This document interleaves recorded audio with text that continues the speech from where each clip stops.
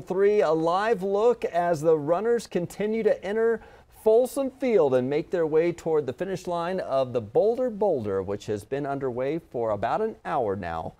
Good morning to you. I'm Brian Sanders. We do have team coverage along the race course this morning. All morning long, we've seen thousands of runners and spectators just excited to have this tradition back in person in full for the first time in 3 years. So we're going to check in with them just ahead. We do want to get a check of our forecast from Katie because the weather has been great for running, not so great for the Grill Master. No, it's not going to be feeling like summer this afternoon with daytime highs topping out in the upper 60s, but great running weather this morning. A live look from Pearl Street Mall under a partly to mostly cloudy sky. In Denver right now, temperatures are in the low 50s. Clouds are increasing, so are the winds, sustained from the west at 18 miles per hour. You head further to the west into portions of the high country. We've been picking up some moderate to even heavy snow at times. It's a winter wonderland up over Winter Park, and as you can see from our radar and satellite, a pretty active picture. Just in the last 15 minutes or so, we were tracking another storm rolling into Johnstown, making its way just west of LaSalle at this area with some scattered showers over the northeastern plains and into the foothills.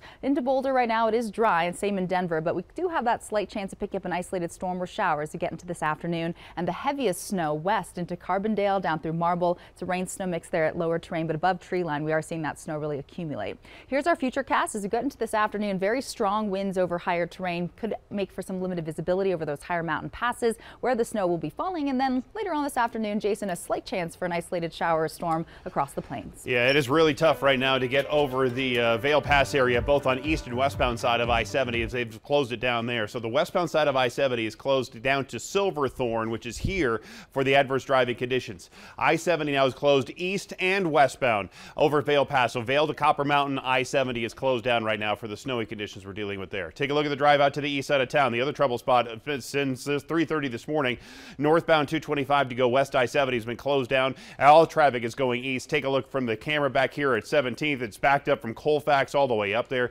So I would use some of the side roads, exit 6th Avenue, exit Colfax, and then use those roads to get either to Airport to the east or over Havana, Peoria to get around it that way as well. Patrick, Zach, well, Spencer. we've been waiting 3 years for the return of the Boulder Boulder, and one of the great things about this race is that you're in costume. A lot of people are, and just having fun out there, being back together for the first time for this great event, Nicole. Yeah, it is. I mean, the costumes are one of the best parts. I've got Patrick, Spencer, Zach. Sorry, got them all here. You guys, the chicken suit, always a classic out this here. Guys, he gave it to me. It keeps you a little warmer today? Yeah, we figured if we're not going to run fast, you might as well run fun. Yeah. How fast do you think you'll do this? You're a race car driver. Yeah, it should be pretty fast. I think I'll probably be like average 70 miles an hour the whole time. Okay, yeah. Pretty good. And you representing today, America. Yeah, I really wanted to do something to memorialize our country. Our country, yeah. So. Well, good. You're running for good reasons out here. Great to talk to you guys. I'll let you get back into your wave here. Hopefully we find out why he crosses the road. Maybe. We'll find crossing the Folsom Field finish line here. Yeah, it's such a fun event, obviously.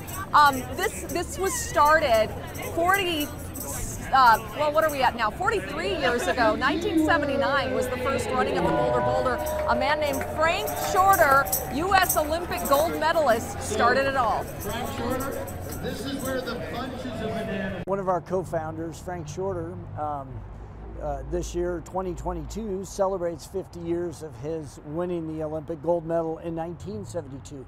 So Frank's going to serve as the official starter of the race, and so he'll start the 85 waves on race morning. He'll shoot the start pistol 85 times, and then we have a fun recognition for him in the stadium. Yeah, Frank Shorter up in the stands right now as all the waves keep rolling through. We're about halfway through the waves right now. Colette Bordelon on the other end of this at the finish line in Folsom Field. Who have we seen come across, Colette? I have seen so many people come across this finish line, and I Don't care how many times this race happened while I was in school here. I am always so impressed by how quickly these runners do it. I'm with Sarah and Lizzie right now. They both ran this race a number of times. How do you guys know each other? We actually met in mile 4. She was going faster than me and I was like, gotta stay with her. So, I mean, it seems like people make friends out here. Someone told me you're running with 30,000 of your closest friends. Yes, we love it. Yeah, it was super fun meeting her on the course. Yeah. I know they were standing together. I was like, oh, I thought you guys knew each other. And you ran it how many times again? This is actually my 11th year. I've been running it since I was 6. Yeah, it's been a great time. I love it every single year. So did you start running it with your parents? So actually, it's 3 generations that run it. My mom and my sister will come through soon, and then my grandpa will come through a little bit later. What? I love that. So what does this race mean to you? Oh, I just love it. I think it's really fun to be in Boulder and just fun to like celebrate Memorial Day, the military, and my dad and I used to run it, so it's been really great, yeah. And to be back in person this year, what was that like? I love it. The community is what makes running good for me. So it's my favorite part to be able to see everybody from the slip and slides to the belly dancers, and then even like the military that like marches it and everything. It's so special to be out here and to talk to you guys after finishing this. So thank you for spending a little bit of time with us this morning. You can definitely feel the sense of community out here that you guys were talking about.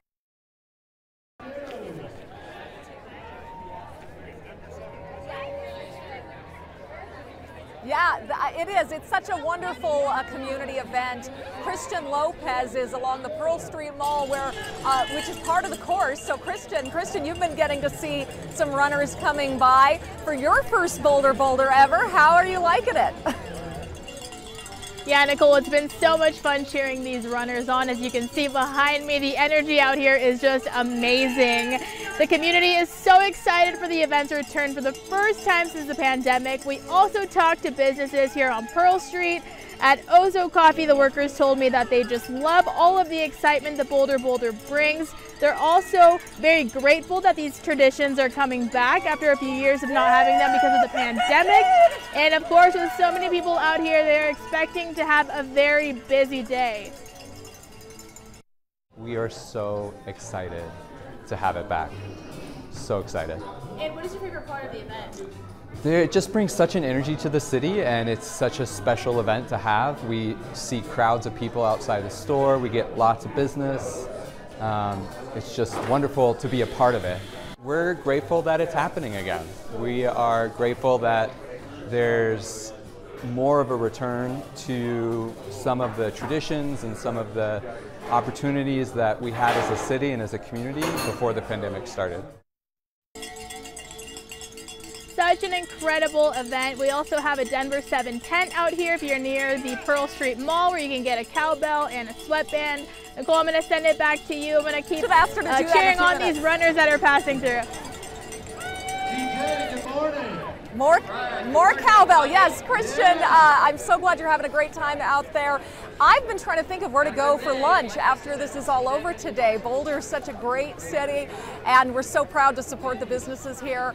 Brian, it's just so much fun to be back. The tradition returns. That's the theme this year. A lot of celebrating, it's so great to see, and some great tributes on the way at Folsom Field later. Thank you, Nicole, as we head to Arlington National Cemetery today, where President Biden and Vice President Kamala Harris will lay a wreath at the Tomb of the Unknown Soldier as we watch the changing of the guard there. On Saturday, visitors were allowed to place flowers at the site, which is dedicated to military members whose remains have not been identified. Arlington National Cemetery is the final resting place for about 400,000 service members. If you are hitting the road for your Memorial Day travels, gas prices hit a 10-year high over the weekend. According to AAA, the national average is $4.62 a gallon. Colorado is still faring much better at $4.27 a gallon. The cost surged about 30% though since Russia invaded Ukraine back in February. Demand usually starts to fall in August, which could help lower prices, but forecasters predict an above-average hurricane season, and that might keep prices high. Thousands of flights were canceled over the weekend, and unfortunately it's having a ripple effect today. 1,200 flights have been canceled nationally. That includes only 11 in or out of DIA, which is not too bad. But just like we saw over the weekend, Delta has had the most cancellations across the country. They blame bad weather and air traffic control issues. DIA expects more than 1 million passengers to go through the airport this weekend. AAA says Denver will be a top destination for travelers over Memorial Day. Other cities on the list include Orlando, Seattle, Miami, Las Vegas, Anaheim, and New York. AAA says despite the rising prices and COVID uncertainty, reservations for flights, hotels, and cruises are running twice as strong as they were this time last year. Staying in the race, we're going to introduce you to this 98-year-old set to complete this year's Boulder Boulder for the 7th time, surrounded by 3 generations of family members.